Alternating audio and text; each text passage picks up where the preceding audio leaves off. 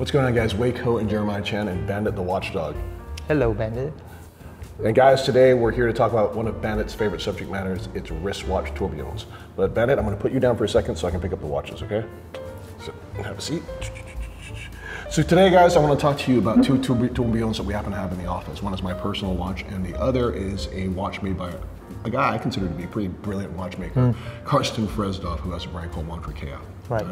And maybe we'll start with that watch, because the way in which I discovered Montres was I was in the panel of the jury for the Geneva Grand Prix last year, and his woman's watch was nominated. And I took a look at it, and it was a tourbillon, but not just any tourbillon, it's a stop-second tourbillon. Wow, incredible. I don't think that many companies have a stop-second tourbillon. I think probably IWC, Mont Blanc, Gronenfeld, I think A. Lange & Söhne as well. And Morris Grossman. Yes, right? yes. But it was really interesting because in all of those scenarios, you'd stop the cage one of two ways. Either you stop the cage itself or you stop the balance wheel. Right.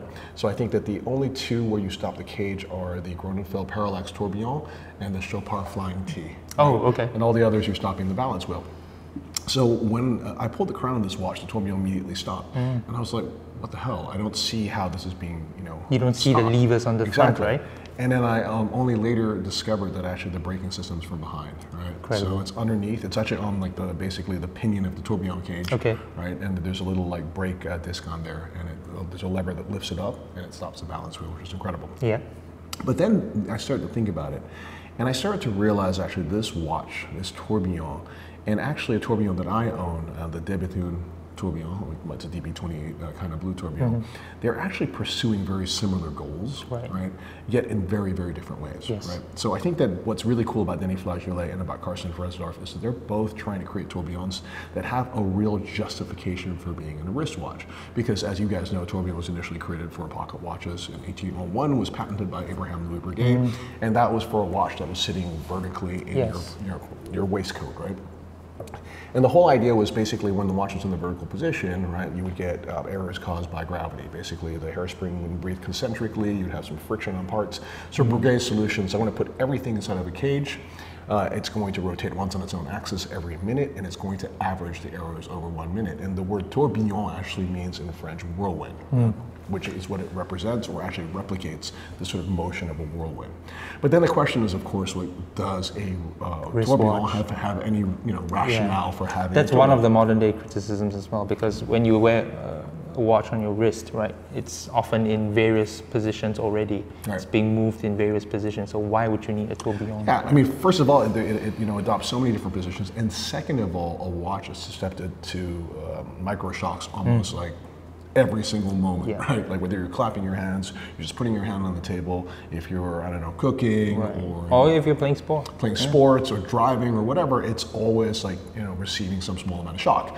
So I remember when I spoke to Denis Flageollet about creating a tourbillon, he said, Wei, I wouldn't mind creating a tourbillon, but my tourbillon has to have a rationale for being in a wristwatch, and it has to address all of these issues. And what he did ultimately was to make a tourbillon that is most resistant to the micro shocks that a watch receives all the time. And how did he do that?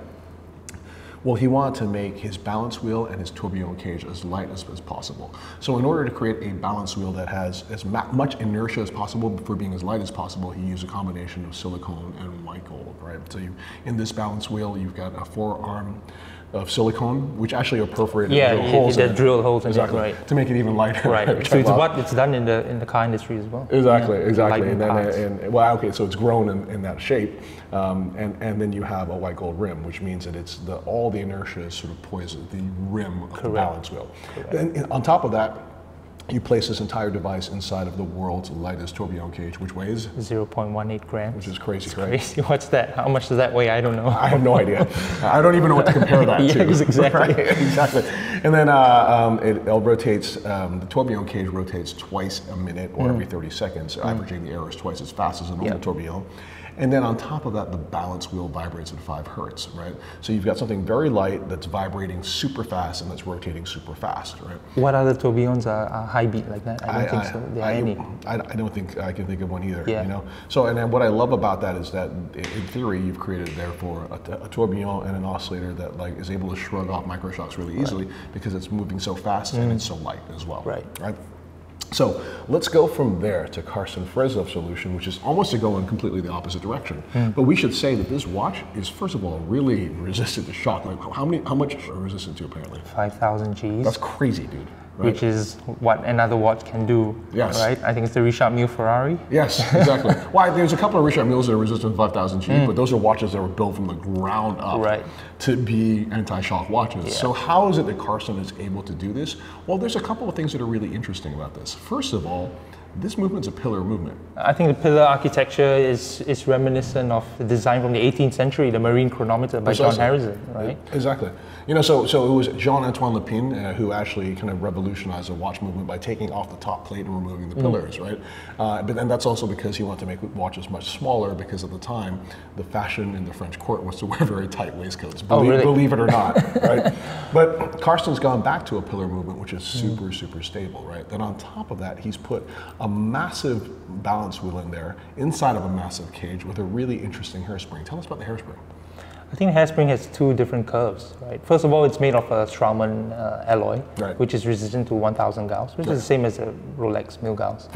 Right, and the two curves, one is the Grossman curve, which you will find it at the middle of the balance at the collet. The inner curve. Yes, correct, the inner curve.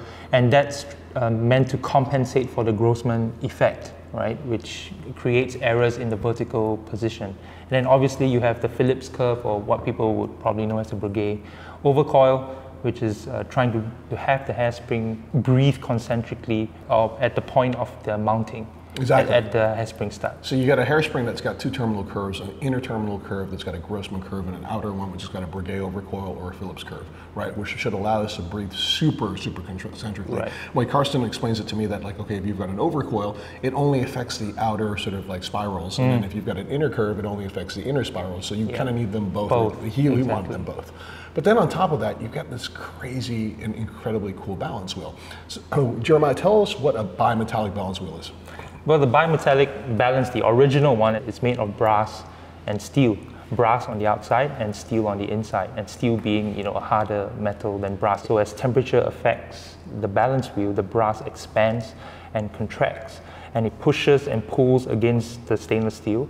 Right? It changes the inertia. Correct. It changes the inertia based on how the temperature is affecting the stainless steel hairspring at the time. So what happens is, if you have a hairspring back in the day, right, and it's being affected by changes in, you know, temperature, which means it's either gaining or losing elasticity, you have a balance wheel that's changing its inertia to compensate for that. Correct. Which is freaking crazy, dude. Yeah. But then you had Guillaume come along, and he invented, you know, INVAR and LNVAR, and then you basically had thermal compensating balance wheels. I think he won the Nobel Prize in Physics in 1920 for those two inventions. Well done, sir. But I think it's incredibly cool that Karsten decided that he wanted to kind of do a homage to that and create a bi-material balance wheel, right? So this is one of the very few balance wheels that I can think of in the modern world that actually changes its geometry, right? It's actually changing its inertia. Yeah, but not with brass and stainless steel, obviously. Not with brass and stainless steel, with sapphire crystal, which is using for one of the arms of the balance wheel.